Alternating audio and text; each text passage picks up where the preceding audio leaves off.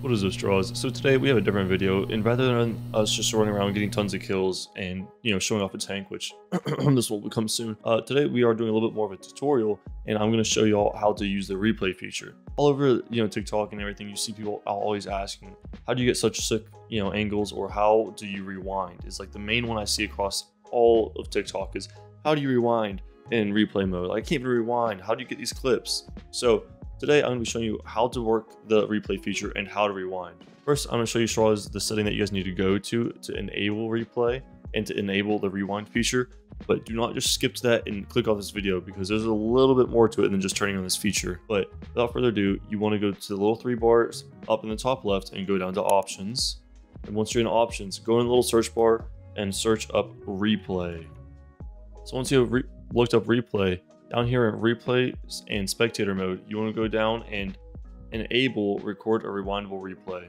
Also, right below it, you want to set the snapshot recording interval in a replay in seconds to 10. It's default 60, but you want to set it down to 10. I think this might be a little bit harder on your computer.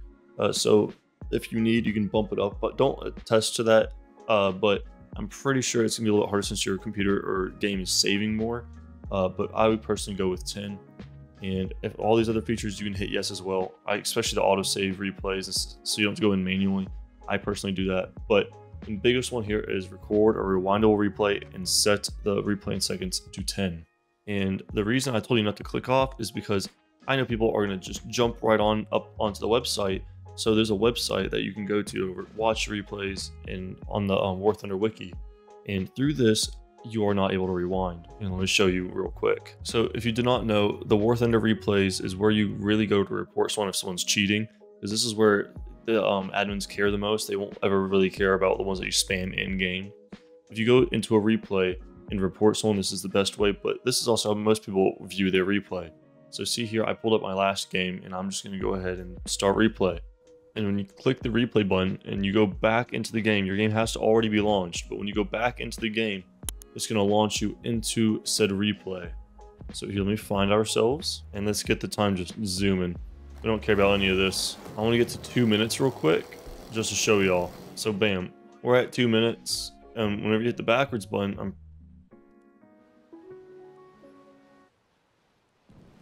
what is happening? What? Technical difficulties. Technical difficulties. I did technical difficulties over, but what the hell was that? That's quite literally never happened in the like 100+ replays I've watched. That was interesting. Yeah, so anything Gaijin still quite buggy, but hopping right back on into it, let me get back to a good point in the match. Alright, so we've hit the 2 minute mark of the replay, and this is important for later, but as you notice, the skip forward or skip backward is not even highlighted for this replay right now. And if you spam the slow down button, you can't go in reverse. All you can do is slow it down to ultra low speed for WarThunder. You can't actually jump forward and or backward.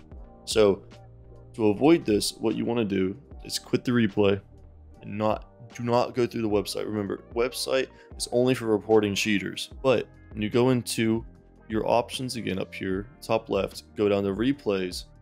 This is where your most recent match will be shown. From here, you can go through and like select random matches. And here is the match that we were just watching. So let's hop right back into it and let me show you the difference. And here's the version of the one that was recorded on the game. So let me show you the difference between the on-game and website version. Let me go find myself again. Alright, so we're back at the 2 minute mark as we were with the website version. But now you notice the difference of we have these green lines up here and we have the forward and reverse or backward enabled now. So before, the little toggle I was telling you guys between the 60-second and the 10-second, this is what happens when you have it set to the 60-second. When I hit backwards or rewind, it will take me back a full 60 seconds to the previous green line, because this is snapshotted every 60 seconds. So when you have the 10-second version, it'll be every 10 seconds you can rewind. So if you're trying to get like a very, very tight, short time frame clip, you want to have it set to 10. If you're going for like more of a general, like see what happens in a minute, you want to set it to the 60-second one, and it will also be slightly easier on your computer. But that will go for the forward as well. You will not be able to just skip forward like 2 seconds or rewind, or go forward and or reverse by seconds. You have to go by little jumps. And then the rest of the controls are pretty easy. Alright, sorry Straws, I got called into something. But if you go up to your controls and go over to common and type in HUD, you'll be able to have this option called hide HUD. Yours should be automatically put to Alt-Z as default, but Alt-Z, if you have GeoForce or whatever it's called, it will pull up a replay feature for GeoForce, and it won't work. So what you must do is assign it to a new button, and a button I never use is page up, so I have assigned it to page up. So when you go back to replay, you can just simply hit that button that you have, and bam, you have a clear looking HUD to make epic looking clips. If you hit it again, it brings it right on back. So through here, you can hit statistics and look how people are doing in the match. And then you are able to switch players. With again, each one of these will have a keybind that you'll be able to see when you're in it. So I'm able to switch with just my keybind, but then I'm also able to switch by clicking on the arrows. And you can also select players with the players on the sides of your screen. The rest of these are just like cameras, like different angles. Like one of my favorites is the flyby or gun view. So if we go back and start it again, whoops, I've done 16 times. You get the idea. Then my other two favorites, one is free camera, where it's just complete freedom, just move about. It is a little bit shaky. But my personal favorite is the hover camera, because it is a little bit harder to move around. So when you start playing and you have the free spectator rotation and the hover mode on, you kind of stay near, and it's not nearly as quick as like jolting around. You know, you see how it's a little bit smoother. So where I'm doing like commenting or spectating for a tournament, this is why I usually like to go with, so it's a little bit easier on the viewers. But again, it doesn't really matter if you're just trying to go for the angles. You can go free camera and set up the angle and then hit go or space. So some basic controls is when you are in this mode. Let me go back to hover because I prefer it. Whenever you are in these, so W and S will zoom in and out or move forward and backward, while A and D will move you left and right. Q and E will be your raise and lower. But again, these will be kind of a little bit different in each camera. So see here, Q and E is like a raise up. A and D is left and right, where S and W will be zoom in and out. So it just depends on what exact mode you're in sometimes, but your Q, W, E, A, S, and D will be your camera controls for almost every single camera. The mouse, you toggle this on, will allow you to look around the mouse. See, it's not toggling right now, my mouse is doing nothing. I toggle it on, I'm able to look with my mouse. It's kind of annoying when you go up to select options because it'll move your camera. But then another cool feature though is sensor mode. So sensor mode, you are able to see what the game is basically saying when it's running calculations. You can see all sorts of little things. You're able to turn off the player icons, allies, so on and so forth. You can look through these settings and nerd out as much as you like, and you can collapse it or show it. There's also like the weapon parameters and sensor filters, and again, you can turn everything on and off for allies and enemy team. Then there's also show markers in the replay, so you can see people's names, or you can choose not to see people's names. Oh, I forgot I died there. Hold on, Straws, I'm sorry about that. But that's good to mention yet that a replay will only really record as long as you're in it. So if you die and you want to keep it recording so you can watch the rest of the match, you must sit in spectator mode and just wait throughout the match. So sit on your phone or something if you want to capture it all. But essentially, that is almost it with the replay feature. But you're also able to select these green lines instead of using jump forward and backwards. You're able to just go up and select them yourself to instantly jump to those time slots. But besides that, Straws, that's really all you need to know for the replay feature in WarThunder. So again, the online version is for going after hackers, cheaters, so on and so forth, or reporting for bad comments, etc. Because in that feature, you're able to report the exact timestamps and submit it to the admins.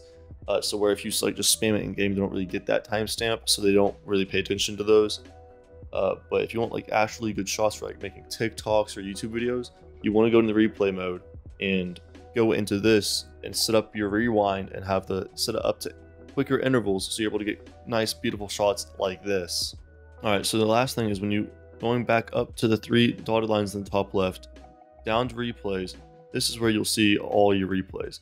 From here, you are able to go back and look at, I think, games from about previous 2 weeks, roughly.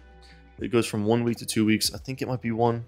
Don't quote me on that. So right now, my farthest back is September 30th, but I do play a ridiculous amount of games. So I'm not sure if it's based on like 50 replays or like 2 weeks. I'm not fully sure. But the online version does reset, I think, pretty sure after 2 weeks, because the online version saves every replay from every player ever from every battle for the last 2 weeks, whereas the one on WarThunder in your game file will only save up to a certain amount and or certain time, and then also delete. So both online and on game, they will delete themselves eventually. So when you're in this view and you click this little folder icon, it will bring you to the folder within your WarThunder client. And this is what you will see. So it matters where you save WarThunder, but basically wherever you saved WarThunder and go to replays, this is where all your replays are saved. They are a .wrpl or a .blk file, either or. And if you ever want to save one, you'll have to go in here, pull it off, and hard save it onto your computer. Then from there, you'll be able to drag it back into WarThunder replays to view it in your game. But again, WarThunder will delete these eventually. So have a separate folder on your computer where you save them for future reference. But even then, it's kind of weird. I'm not even sure if that will fully work. I'm pretty sure there's problems that even go along with that. So if you guys are looking to get like a really good replay for a YouTube video or TikTok, do it within the first week or two of the game, or else it will just be lost basically forever. But with that, straws, I hope y'all learned something or some about the replay feature, and I hope this was helpful. And I look forward to seeing you guys post some amazing YouTube videos and some amazing TikToks. Please tag me in any videos you make. I want to see what you guys are able to create with, learning how to use this. And if you guys ever need some help or ideas on how to edit or what editing software I use and so on and so forth, please drop a comment down below asking and what specifically you guys would want me to cover.